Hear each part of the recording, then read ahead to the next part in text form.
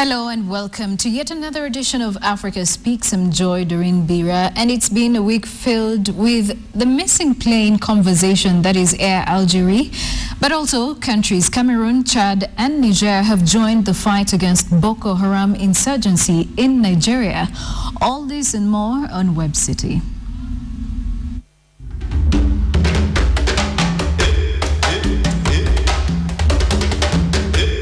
Flight 447 was more than 30,000 feet over the Atlantic. The storm shot up to more than 50,000 feet. According to French President François Hollande, there are no survivors from the Air Algeria AH5017 passenger jet that crashed in Mali. Air traffic controllers lost contact with the plane early on Thursday after pilots reported severe storms. In Saharan Africa, powerful sandstorms, a product of that intertropical convergence zone. In space 50 minutes after takeoff from Ouagadougou, Burkina Faso. Almost half of the 116 people on board are believed to be French, including a family of 10. Burkina Faso authorities said the passenger list comprised 27 people from Burkina Faso, 51 French, 8 Lebanese, 6 Algerians, 2 from Luxembourg, 5 Canadians, 4 Germans, 1 Cameroonian, 1 Belgian, 1 Egyptian, 1 Ukrainian, 1 Swiss, 1 Nigerian, and 1 Malian. Nigeria's health minister has confirmed that a Liberian has died of Ebola in Lagos. This man, according to an international agency, is said to have collapsed on arrival at an airport in Lagos. Meanwhile, Sierra Leone has launched a hunt in its capital Freetown for a woman with Ebola forcibly removed from hospital by her relatives. Since February, more than 660 people have died of Ebola in West Africa, the world's deadliest outbreak to date. It began in southern Guinea and spread to Liberia and Sierra Leone. The case in Nigeria is the first in Africa's most populous country. Nigeria and 3 other states, including Cameroon, Niger, and Chad, have pledged to speed up the creation of a 2,800-strong regional force to tackle militant Islamist group Boko Haram. The 3 countries have each agreed to put forward 700 troops from their nations to eradicate Boko Haram insurgency in Nigeria. In May, the 4 countries whose borders meet at Lake Chad agreed to share intelligence and coordinate border security.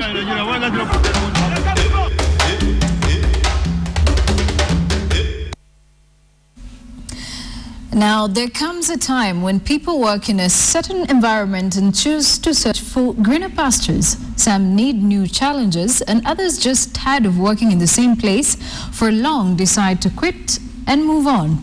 And aside from the usual written resignation letters, people have come up with creative ways to shock their bosses with resignations. However, African countries are yet to catch up with this trend. Take a look.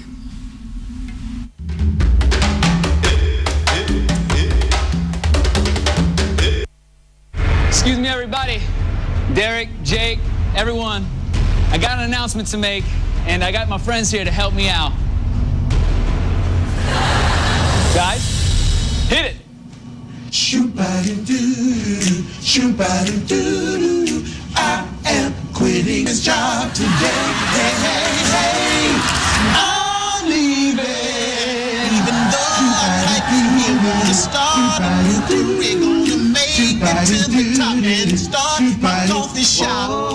I am moving on. Got to go, got to go, got to go.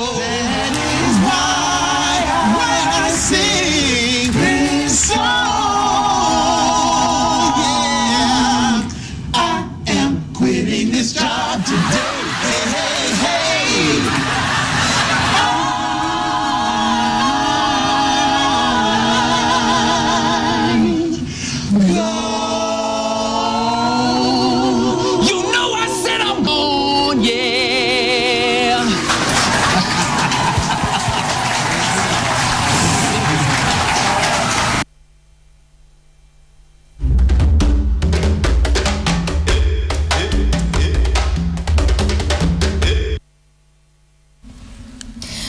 Well, there we go. I think there's no African country that can tolerate all of that when you decide to resign in front of your boss and decide to sing and not just hand in a resignation letter.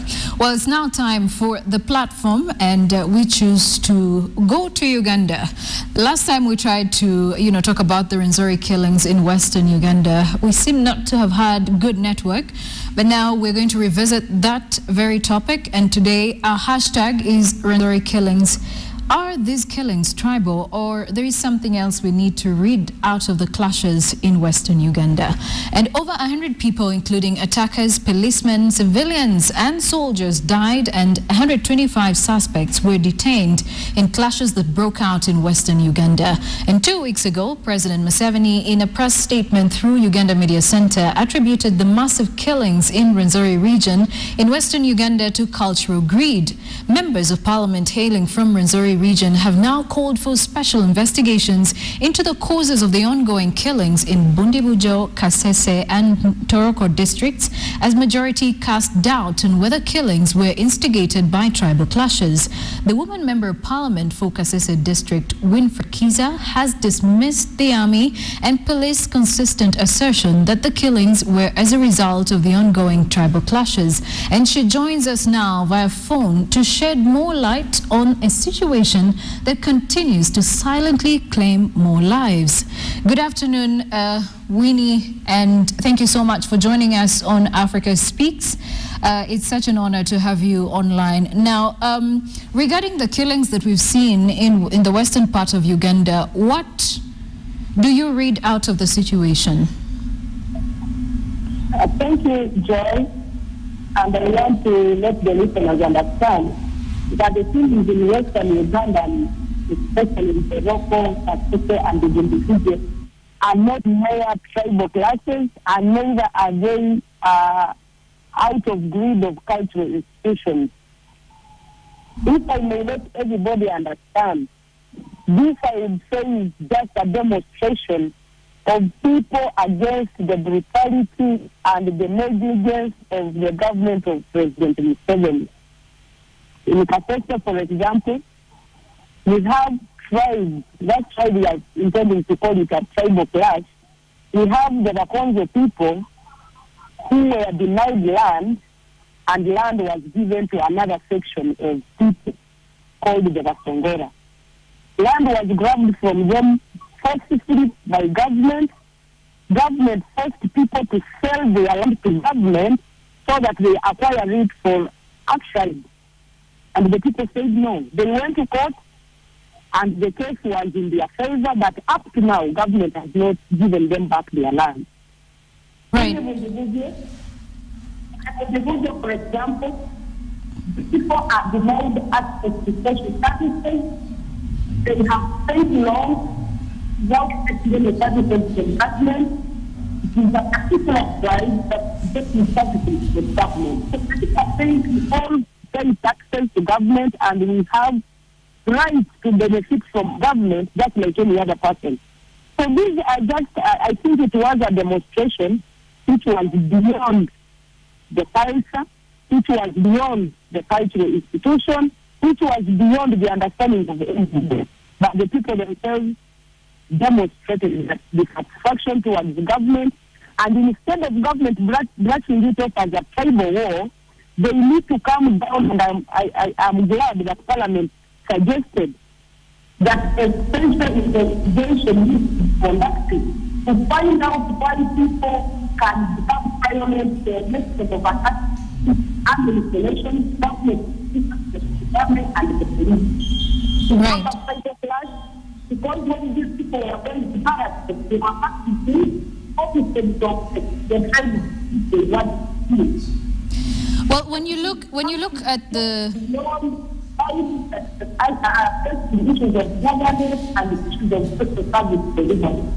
Yes, and when you look at the situation and what the government has said, while the government is attributing this to tribal clashes, there seem to be a section of members of parliament who think that this could also be associated with the Allied Democratic Forces, that is the ADF rebels, who also broke war in the western part of Uganda, that is specifically in Kasese and Bundibujo districts. So what is your thinking towards that?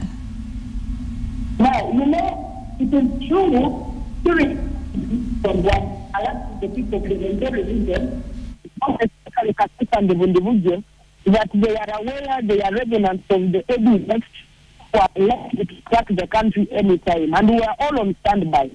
So it could also be possible that maybe these ADF people could have found us as a community that is already dissatisfied with the government, and they use their sentiments and feelings and say, look here, if, for example, we took on power, we would be able to sort out your issues.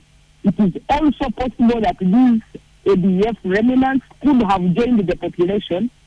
And this is the population that flushed out ADF with little assistance from government. But now it's the same population that government is underrating their energies and efforts. So the ADF could have possibly joined the population who are already dissatisfied and used them to achieve some goals. So this is the true issue. They wouldn't go to barracks and police. They had the capacity of going to homes of their neighbors who are the other tribes. A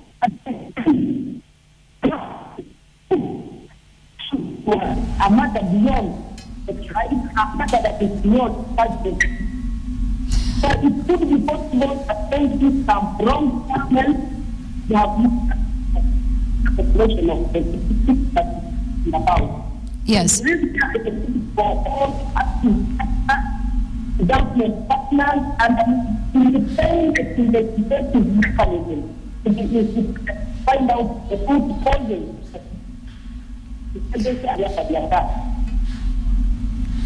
All right, and now let's take a look at some of the responses in this whole mix-up of issues. The king of the Rwenzori Kingdom, that is in western Uganda, also did come out to mention exactly what he thought that the government was doing. And he said that, the government saying that they want to go directly at one of the cultural leaders was not right. And we also have the Inspector General of Police, that is Kale Kaihura, who also came out to give his side of the story. Now we have these bites for you, and just take a look at what the King and the IGP said before we can continue to speak to Winnie. The police, the army, they are coming to attack the palace to pick up the Musenga. Until we find it very difficult that could cause another bloodshed. So it's a combination of two. Genocidal, these genocidal plans and an act of war on the state. So these are serious matters, not to be glossed over. So obviously, that's why we are here. And we have to get to the bottom of this, because it would be dangerous for the country that such evil characters remain undetected. Our business is to get to the bottom of this terrible business that happened here. Whoever was involved must explain. We are doing a lot of investigations. I have got a team from Professional Standards Unit, from our Human Resource Directorate, where the weakness is. Unless he's guilty conscious, unless there's something he knows that we don't know. There's information that links them to what happened. So they owe us an explanation. I don't think anybody can surprise us at all, including ADF. And those are the words of the Inspector General of Police in Uganda, Major General Kale Kaihura. And he's saying, there's just not something that's just not right. And when he says that he's linking this to the cultural leaders, then probably they're also linking that to the reports that they are receiving as security agencies, something that of course continuously goes to be denied by the cultural leader himself. You heard him speak. Now we're going to take a break and we'll be back still to speak to Winnie Kiza, who is the woman member of parliament for Kasese district, which is one of the districts that has been affected by these clashes in the western part of Uganda. So do stay with us, we'll be back.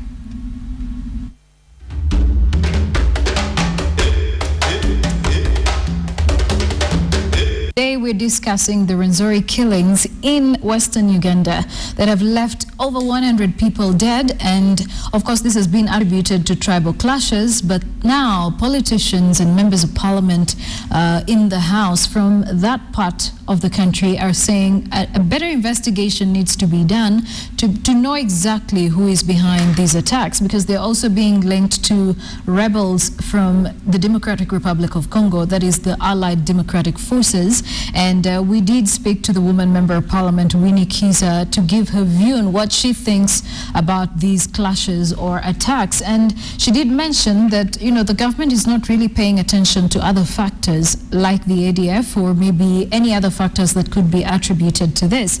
And we're seeing the same coming in from the opposition parties in the country, that is the Democratic Party, or DP, has appealed to the government to institute an independent commission of inquiry to investigate and come out with a detailed report of what exactly happened in western Uganda. And according to the party secretary general, that is Matthias Nsubuga, he says that the public wants to know what prompted the killings and also the attacks on the government security agencies, because in all of this we've seen soldiers, we've seen policemen as well as civilians being killed, including the attackers as well. So the exchange has been all between these various groups. But now let's take a look at some of the responses that are coming through Twitter under the hashtag Rwenzori Killings. SVETS M1 is saying a lot of deep-rooted problems seem like the same in all African nations, which is very sad. And Mwinzi Joseph is saying, I salute Museveni for the actions he took to save the people by deploying the army. And we also have Joseph Kamau, who is saying, looks like land is very emotive, not only in Africa, but look at what is happening in Gaza. He associates that to what's happening in Gaza. And we have Richard, who is saying, this can be attributed to the Museveni's regime. The fact that he's not a democratic leader, people may be revolting. And SVETS M1 once again comes up, well, talking about the other segments of the show.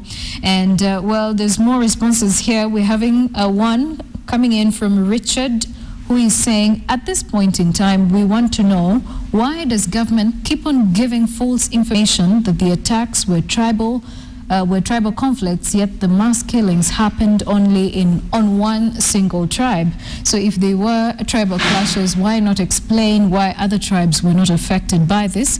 And we have another here who says, when people say that these were tribal conflicts, they are wrong, for we have evidence that there was no single other tribe that was killed in that saga. Why can only one side lose people during a scuffle like this? So there could be something more behind this.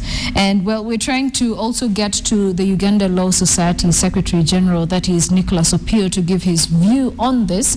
The killings in western Uganda are also being linked to similar killings in northern Uganda, where we had a lot of people dying before the Lord's Resistance Army, also insurgency did come up. That was decades ago.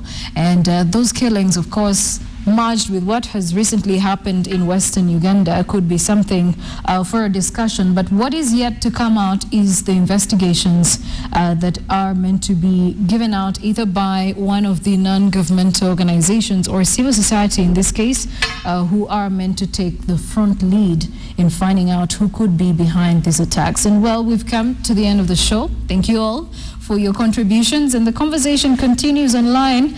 This is also being linked to the so many clashes that do happen amongst African countries. We've seen what has happened in South Sudan. We've seen what is still happening in the Central African Republic, where people continue to fight along religious and tribal lines. So Western Uganda might also not be left out on this one. But well, my name is Joy Doreen Bira. Let's keep the discussion going on Twitter under the hashtag Rwenzori Killings or Africa Speaks. For now, have a good afternoon and God bless.